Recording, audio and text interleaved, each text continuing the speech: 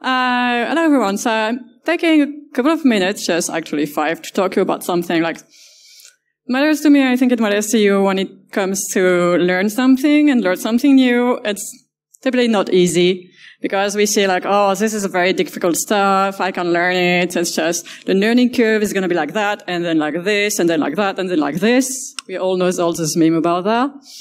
But what I want to say is like we all have different, like, let's say, cognitive styles. It's fancy words to say like we all learn in a different way. And so the point is like we are very diverse, like people, and we have a way we like to learn stuff. Like visually we see stuff, we can hear stuff. We also can write it. We can mix everything. And this is something very important and it's very good, actually. And when you go over the internet and you're trying to find resources to know something and to learn something new, you can get lost. But what I figured by myself and also for the other people when I was training people is like, you go on YouTube and there are always people having the same problem as you. They can actually find the resource that you're looking for.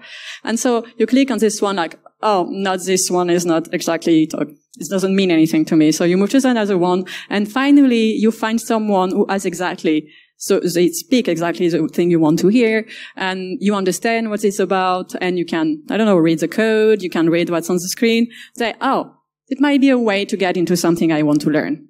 And then you jumped into it, and that's very good. That's very good. So what I want to say is like, do not get stuck at the first step, like, this is difficult, I can do it. There are other people who have the same problem as you.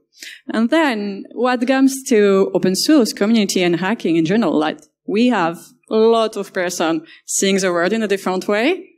And so they're all contributing to open source. So even, oh, I can find the code, I can find the explanation, I can find it in everything in this way, like, people are presenting in a different way. And it creates a diversity of where we are today, and open source and security, like, we are very creative. And we try to solve problems like, how do I do this? Oh, you talk to your friends, and next to you, like, hey, we try this. Like, oh, yeah, I didn't see it this way. And you're learning this way. And that's cool. And we all take benefits from this. We all take benefits in our team, and it gives us confidence to go further. We can write stuff also. We can write articles, blog, we can write code, and we can post issues on GitHub.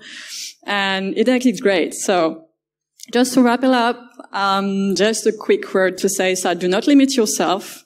Do not get impressed by something you want to learn because it's far from, I don't know, your background or you know, you like science, but you have absolutely no idea how to express yourself when you want to ask something, or the other way around.